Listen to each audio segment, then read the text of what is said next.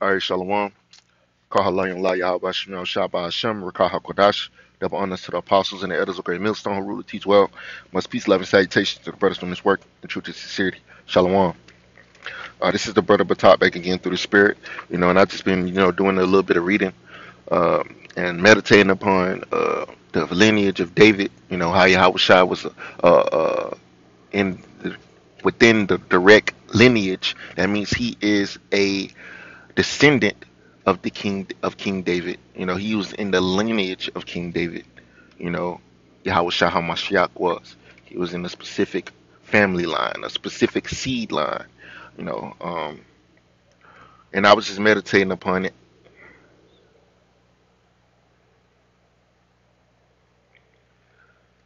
and I was ran across this word stock, and this word stock just been, in my I've been meditating upon that word stock, and through the Spirit, I decided to, do a lesson on it. Um,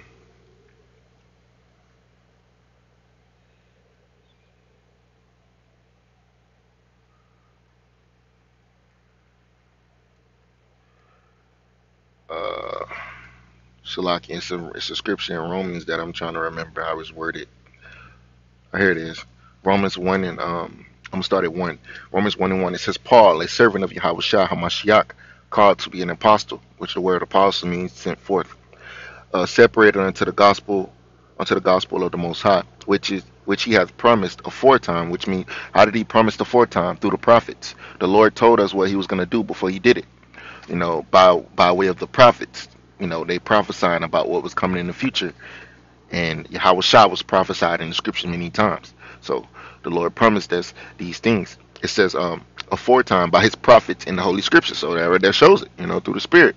I didn't even read the whole scripture, and boom, it said it, right there by itself. Verse 3, it says, concerning his son Yahweh Shah HaMashiach, our Lord, which was made of the seed of David according to the flesh. So that means, now let's look up that word seed.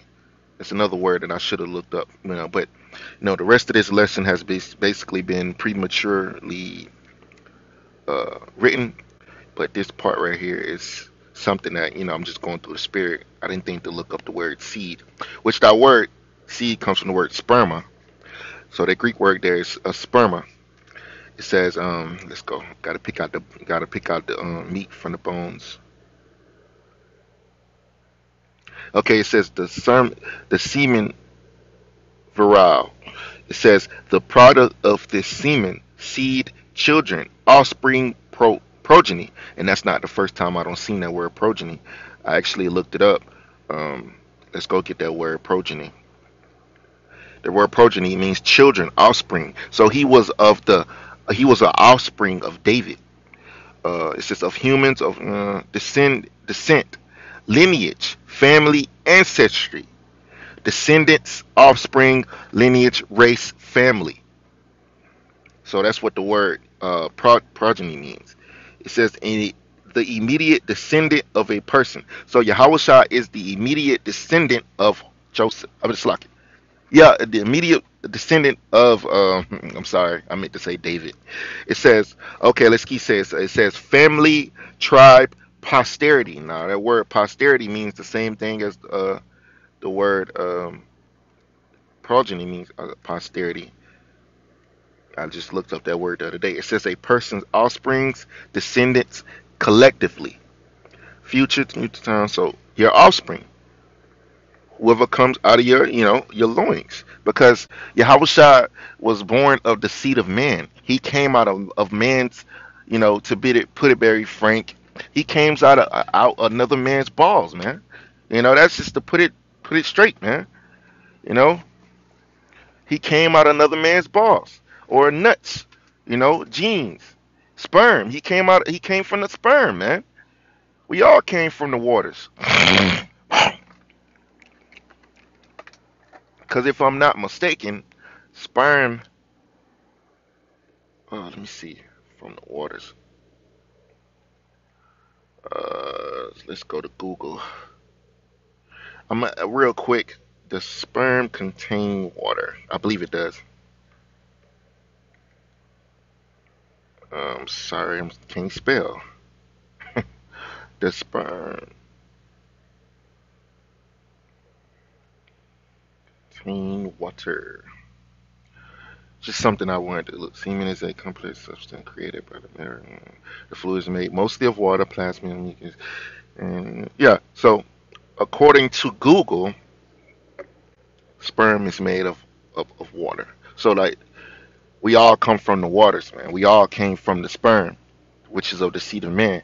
The scripture says in the book of Wisdom of Solomon, chapter 7, it explains in very grave detail that all men have one way into the world, which is through the seed of man, through the sperm. That's why in history, during going back to the old Egypt, they kept telling, the pharaoh that was had took over. He kept telling the midwives to kill the male sons and preserve the women. Why did he say that?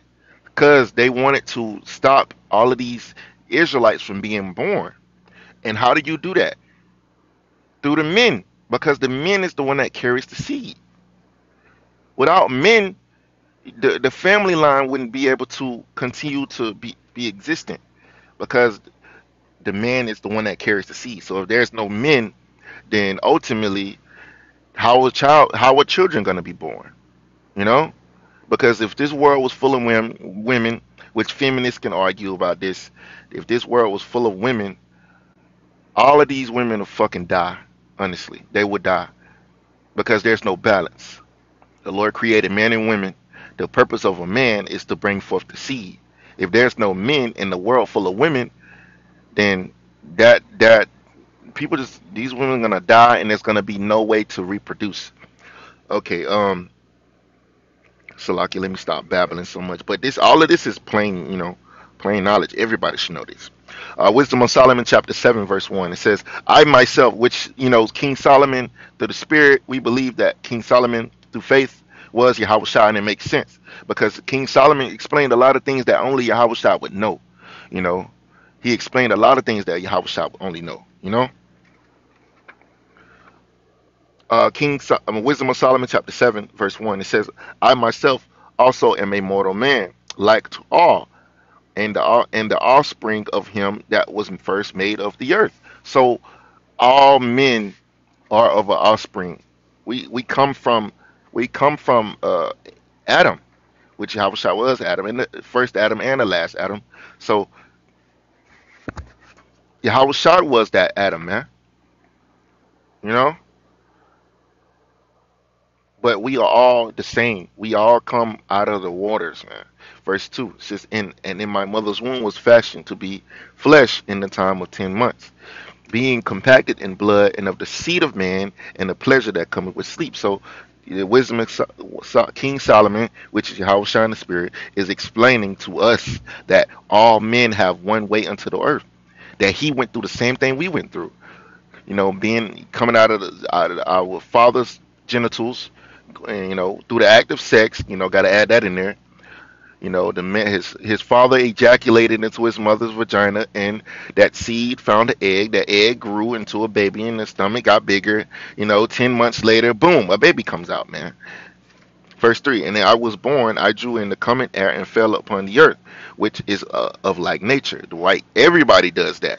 And the first voice I uttered was crying, as all others do. So when a baby comes into the world, what does it do? It starts crying. Verse 4 says, I was nursed in swaddling clothes and with cares. For there is no king that has any other beginning of birth. Now, Yahushua is what? The King of kings and the Lord of lords. He's the King of the Jews. Is that not true? Isn't he not written the King of Jews? If Yahushua is the king, then Yahushua had the same interest to life that we all had. Okay, it says, Verse 5 again, for there is no king that had any other beginning of birth. For all men have one interest into life and the like going out. So we have one way of being born and one way to leave, man. It's not complicated.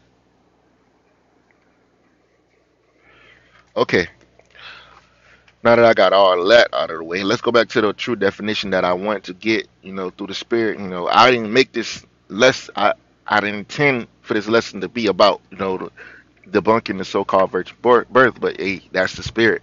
Okay, the word stock. I'm gonna ignore all of this because it's talking about something else. Okay, the stock word stock. It says meaning ancestry, family is a figurative use of the word of basically your family tree. Let's go down to a much.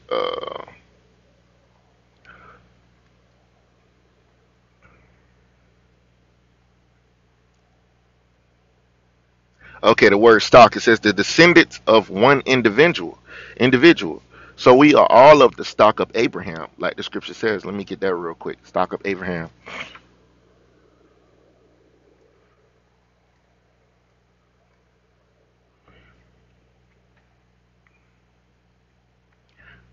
Acts chapter 13, verse 26. It says, "Men and brethren, children of the stock," which means that what family line, the family descendants of Abraham, and whoso among you feared the Most High, to you is the word of this salvation sent.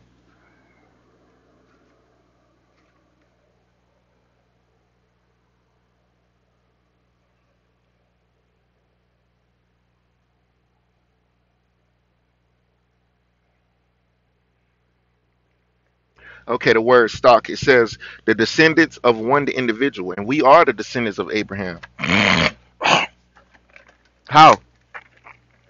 Abraham gave birth to Isaac. Isaac gave birth to Jacob and Esau. And Jacob gave birth to 12 sons, which are the 12 patriarchs of the 12 tribes of Israel.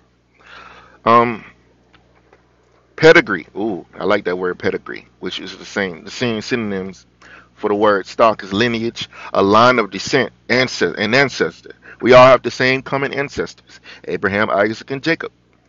Okay, literally string, line, thread. Okay, we get that lineage. Who your line? Who your blood? Who's your bloodline? Okay, who's your pedigree? It says genealogical table or chart. Um, Descent. Let me see. Trying to get it very simple. Pedigree. The descendants of one individual, a line of descent of a purebred animal. Ancestry of a purebred animal. Having a list of ancestors as proof of being a purebred animal. And we are purebreds, man. We are purebred Israelites. Okay. The word stock. We got that word. Descendants of one individual.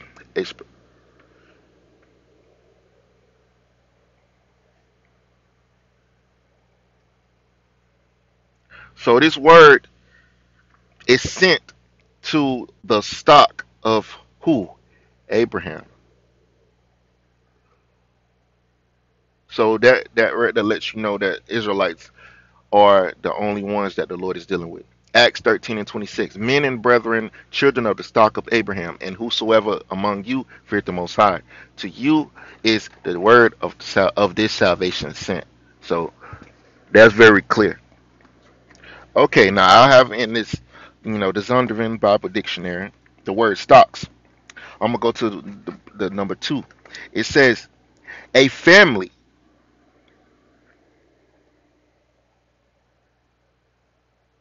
Yeah, that's all it says.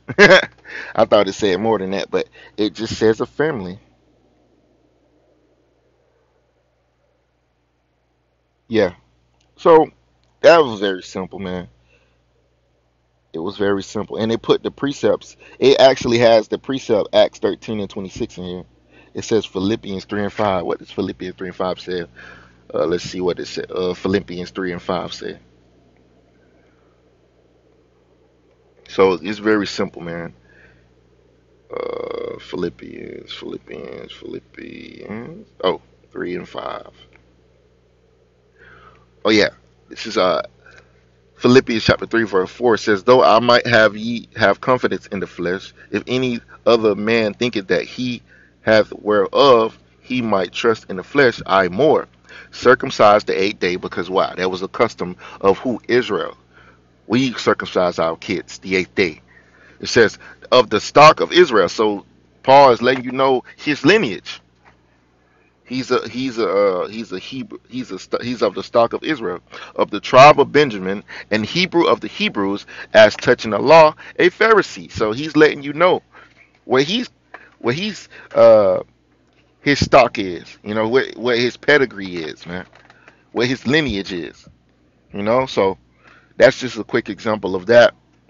Because we all have a lineage. We all have a pedigree. We all have a stock. We come from one of the 12 patriarchs of Jacob. So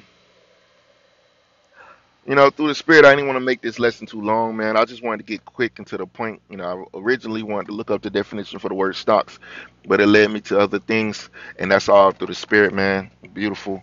Hey, Lord willing, this lesson was edifying to you, brothers, man. I'm gonna close out by giving all praises, honor, and glory to the heavenly Father and His only begotten Son, Yahweh by Hashem, Yahushua by Hashem, Rakah HaKodash. Double honors to the apostles and the elders of Great Millstone who rule and teach well. Much peace, love, and salutation to the brothers from this work and truth and sincerity. Shalom. Kum Yasha Allah. Wa Baba Ba. Wa Ba One. Shalom. Shalom. The Lord willing, brothers, is edified with this quick lesson through the Spirit. We are of the stock of Abraham, Isaac, and Jacob. I want to make sure I got everything real quick. Looking over. I got the definition for the word stock, pedigree, and all of those words. Okay. Yeah, I believe that was it through the Spirit, man. Lord willing, is edifying. I'm going to close out by saying Shalom.